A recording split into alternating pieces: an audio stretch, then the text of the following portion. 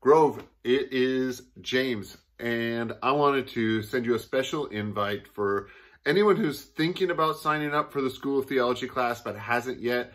I'd love for you to do that right away. We're looking at having just an awesome group together so that we can spend some time talking about what it looks like to reach people in the West. Our textbook for this first ever Grove School of Theology class is a book by a retired pastor from New York City named Tom Keller.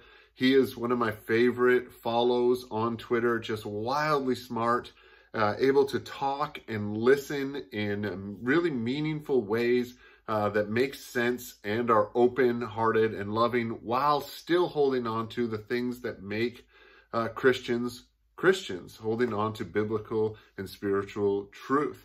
And so we're going to have these conversations. This book is only 58 pages long. It's an easy read. If you're halfway through summer and you're like, what happens when I get to the end of summer and I haven't read a book all summer? Well, now you can read this book. It's free. If you sign up, we'll send you the link so that you can download it or listen to it online if you want to. The reason that we need to do this right now is that we are facing an unprecedented time as a church. Not just the Grove Church, but as the church in the Western world. We really divide up the history of the church into three phases. The first one lasted about 300 years, where Christianity was in this very inhospitable environment, a hostile environment even. And then there was this switch, and even non-Christian secular sociologists would point at this. There's this switch just after the year 300 until right around 9/11, right around the year 2000 even, right around those moments, this 1700-year experience of the church, of what people call Christendom. In the Western world, Christianity was in charge.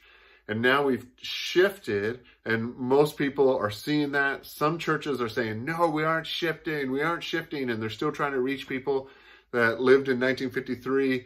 We want to reach our neighbors who live today, and they live in a post-COVID world that's fractured, that's divided, where everyone's an expert and no one knows what they're talking about. And how does the gospel of Jesus speak into our world today? So this isn't like an evangelism class where you're going to learn how to, threaten someone. Like, if you were to die today, where would you go? We're not. That's a threatening question. I get nervous when people ask me that. When that's how I was trained to do evangelism, and I don't think it's a conversation starter. But we're going to talk about what it means to share the gospel with people in our world today, with your neighbors and with my neighbors. So what does it mean to disciple people in a digital world where people are spending a half an hour once a month or twice a month listening to a pastor in a local church? But then what happens with all the content the rest of the week, and where is that coming from, and how does that shape us? We're going to have these conversations. It won't just be like James lecturing. The lecture is in the book itself. You can read it. It's a no fluff book. We're reading like about 20 pages a week, sometimes about 10, sometimes about 20. That'll all be sent out to you. We just want to ask you to sign up.